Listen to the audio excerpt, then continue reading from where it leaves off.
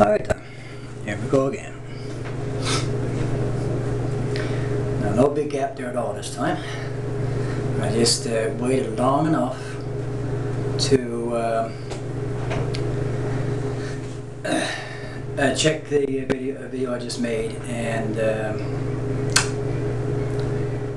see how it came out and see if the music was playing in the background there or overtaking my voice or whatever. Now I can hear my music on the radio there right now, but now I have it so low that it's not coming over the camcorder at all, and I was hoping to have some kind of background music because I like that. So I can't win when it comes to the music, it seems like. So I guess I'll have to just forget that one there for the time being now. And I can very quickly see now how fast I'm losing my lighting here now as well. It's almost 5 after 7 now, and I don't know if I should turn the light on above my head there for a little extra bit of lighting, or what, or just leave it as is. It's like a little bit of colour in my face there now. It makes me think, you know, guys, it makes me wonder what in heaven's name do all the other YouTubers do to get the good quality videos that they make. Clearly they must invest hundreds and hundreds, if not several $1,000s into all the perfect equipment and so on to make the kind of videos that they make, surely. To get the right lighting, to get the right sound, you know, the whole works of it. Good quality images and all the rest of it, edit the videos the way they do and so on. They clearly must have a heck of a lot more stuff to work with than I even come close to having available to me right now, sort of thing. So I have a light above me here now. I'll just turn that on and see how well that works. If it'll make it better or just screw it up, well, I don't know.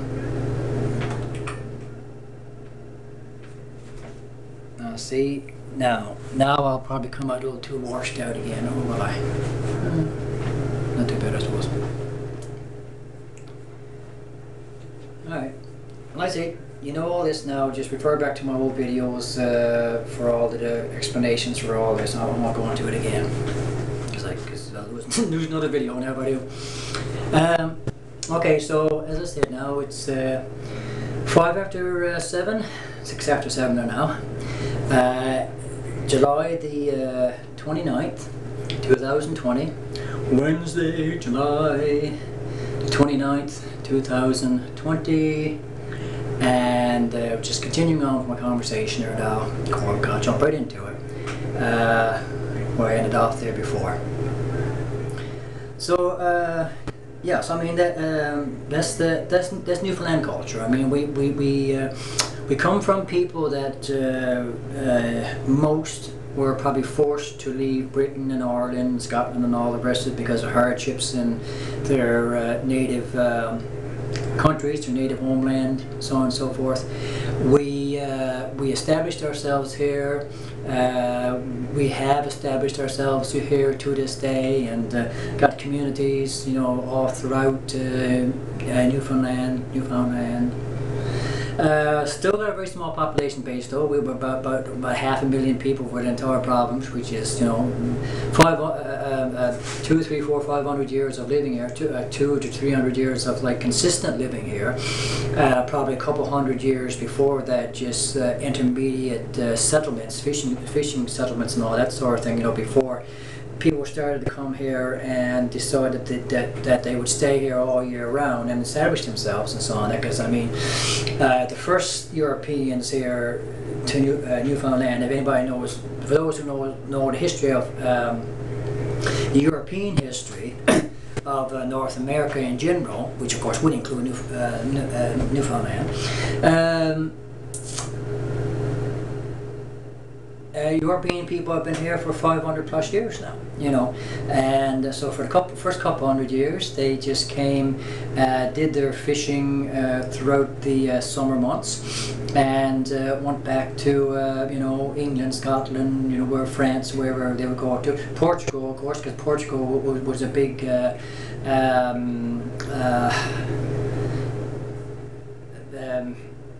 a big group of people, whatever, that had a big influence here very, very early on. The Portuguese fishing fleets and all the rest of it coming to why? I mean, we may have some descendants here in Newfoundland from Portuguese people. I don't know. I mean, it's if we do, they probably are a very, very small percentage of the overall population base there. But there might be some people that can trace their ancestry back to Portuguese people. I'm not sure, because I mean, you know, they were among some of the very first people to come out of Newfoundland, and I would not be surprised if there weren't Portuguese people that decided to stay here, you know, and establish themselves, and there will be descendants of those people here, you know, to this day, you know. So, but as I say, primarily it was the ones I've already mentioned: the Irish, the Scottish, the English, and the French. Outside, of course, the indigenous people that were here, that sadly we succeeded in annihilating, and that is the Beothuk people. We're going to a whole video about that, but I certainly want to, not for the purpose of this one, but there was the indigenous Beothuk people that were here before any of the European people came here. And so unfortunately we killed them off. I don't mind bringing it up because, like, it is also part of our history, and something that we should acknowledge and face and deal with, and accept that we did do that. We are one of the few groups of European people that actually succeeded, where others, like even down in the States, attempted to probably annihilate certain First Nations groups or whatever. We here in Newfoundland actually succeeded.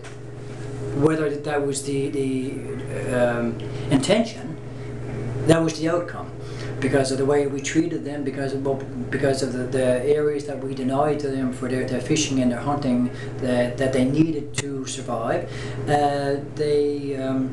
Their numbers just gradually dwindled. We gave them our sicknesses and all the rest of it, so a lot died off that way. And by the time we got our senses about us to try to preserve the Beothuk people, had some heart and some sympathy and empathy for them, sort of thing, it was too late then. You know, from what I've learned of the history of it, sort of thing. There was only one lady left. They managed to sort of capture her, bring her here to St. John's, sort of thing. She eventually learned English, and she tried to communicate to you know, the white people here about her culture, her background, her beliefs, everything, you know, to try to preserve it, sort of thing. We got a very tiny percentage of that recorded by her, and she got sick herself, and she passed away before, you know, she could share with us so a wealth of knowledge that's lost forever now, you know, and all because of our backwardness and our ignorance in not trying to look after these people more and not be so fearful of them and all that sort of thing. This also is what I am descended from, okay, and I am very much aware that it is this kind of a mentality, this kind of, and again, I'm sorry for the Newfoundlanders that are going to really hate me for what I'm about to say here now, but it is the facts of things, people, whether you want to acknowledge it or not. We have I wish I could find a tactful way of saying it, just a very ignorant way of understanding things. We don't, like, it's as if we don't want to understand things better or something, you know? And that goes right across the board. It's just with so many issues, Newfoundlanders don't seem to want to think more deeply about these things. Read about these things, research these things, understand these things better, more deeply, more thoroughly. Especially rural Newfoundlanders, people from fishing villages and all the rest of it. They are so totally, completely wrapped up in their traditional, conventional lifestyles, and just living each day, you know, just getting by and living each day, sort of thing. They don't think beyond that. I grew up in that kind of environment, in rural Newfoundland myself. I grew up in that kind of environment where people fished, people worked in a fish plant. That was the primary industry, I think probably still is, as our tourism around my area. And everything that goes with growing up in that kind of very rural, traditional, conventional, religiously oriented type of atmosphere.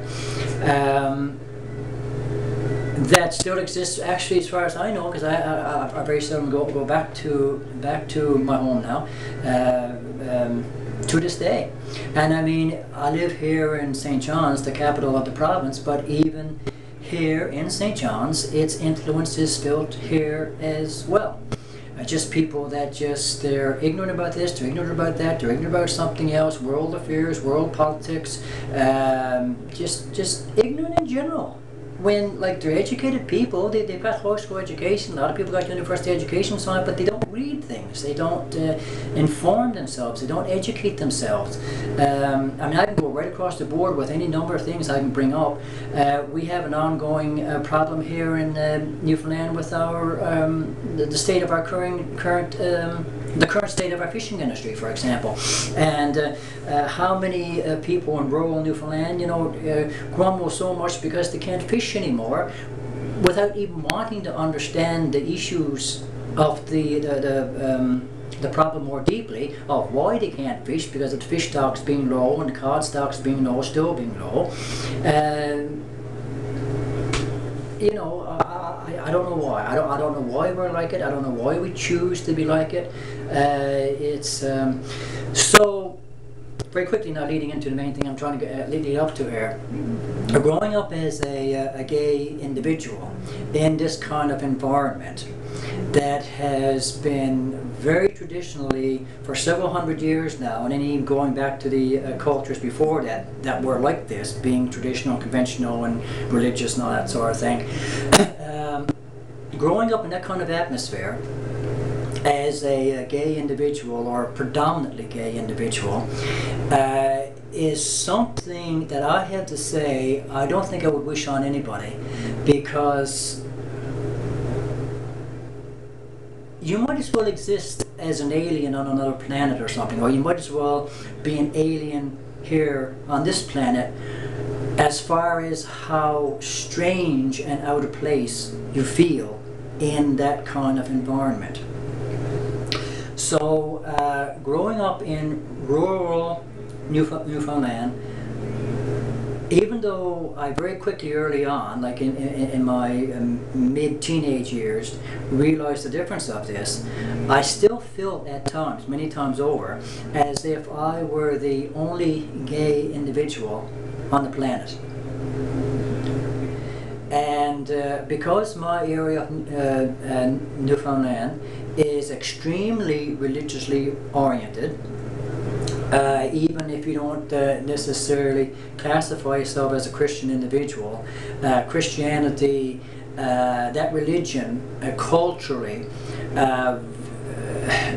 to an extremely large extent, controls the cultural makeup of most of rural Newfoundland, right across the board. Every part of the province you go to in rural Newfoundland, you will find the influence of Christianity, Christian ethics, and all that stuff, which is not necessarily bad. Now, I'm not saying that either. That is all wrong as such. But what I'm saying is that it creates a type of mentality that is very dogmatic, very narrow-minded, and very ignorant. The type, because I deal with it all the time online as well, fundamental Christian people with their fundamental Christian way of thinking. And it is a perspective and a way of thinking that allows for no differences whatsoever. And it assumes that it is 100% correct, and everything else and everyone else is absolutely 100% incorrect, wrong. So when you grow up in that kind of an atmosphere, and if you don't conform, if you don't try your damnedest to conform to what people expect that you should be, your life can be, I'm not saying mine was necessarily, but it can be almost a living hell in and of itself. Because you don't have any support groups, you don't have anybody else around you like yourself that you can talk to. When I was growing up in rural Newfoundland back in the, and this is why I think my story is important, and people in my category, why our stories are important. When I grew up in rural Newfoundland back in the 70s, I was born in mid-60s, I grew up, well, I don't remember the end of the 60s because I was still too young, but throughout the 70s and the 80s, there was nothing available to me. No support groups, no people I could phone, contact, no way, even if there was, I couldn't, you know, I didn't have my own personal private little smartphone and all that sort of stuff. I could make calls left, right and centre and whatever kids can do with smartphones nowadays. I didn't have that, you know, none of us did. You know, we had a family phone, a landline that was attached to our wall in our living room that the entire house had to hold a used chair, no privacy or anything. So every call that came in, everybody heard everybody else's conversation, sort of thing. You had no privacy, and so there was no way to, if I wanted to call somebody about this to get advice or to get support or to get whatever, I had no privacy to do any of that. And everything was highly religious, so you had this message continuously pumped into your mind of your lifestyle and your attractions being evil, being dirty, being sick, being perverted. That you were a dirty little sick little boy that was destined for, you know, damnation if you didn't change your ways, if you didn't smarten up and you didn't change those attractions and that orientation and that way of feeling and all the rest of it, didn't give it over to God, give it over to Christ and all that sort of thing, and try to repent from it, you know, because I had that kind of stuff pumped in my head all my childhood, try to repent from that and live the proper, straight, decent lifestyle, you know, that you are a horrible sinner and you are destined for eternal damnation. Now, I have to ask everyone here to please stop and think about this and think about the level of psychological, mental and emotional abuse that is, you know, inflicted on a young child, boy, girl, whatever. To have those kinds of messages pumped into your head for as far back as you remember, that you're a dirty, sick little individual that is evil, that you got some sort of a demon possessing you, sort of thing, or whatever, that you need to repent over, or you're going to go to some place of eternal torture and damnation and all that sort of thing. No, you need to understand, people, please. You need to understand. Kids can go on and on and on about what they're going through today and all the rest. I'm not saying I'm not going through a lot of stuff, but this is what I had to contend with here in Newfoundland, in rural Newfoundland, back in the 70s and the 80s. And probably what kids might have to, any gay kids here in Newfoundland may still, and especially in rural Newfoundland, may still have to contend with even to this very day, sort of thing. And I tried for the longest time, I'm not telling you a word of lie, okay? I tried for the longest time. When I was 7 years of age, I accepted the existence of a supreme creator of some sort. And shortly after my grandmother passed away, and I was going through a lot of stuff then, and I just accepted the existence of God. I still do. I won't get into that right now in this particular video, but I still do. And then when I was 12 years of age, I did this thing that we do in all Protestant churches and so on. That I'm from a Salvation Army background. Salvation Army is very predominant here in Newfoundland. I became a born-again Christian, okay? Or I tried to become a born-again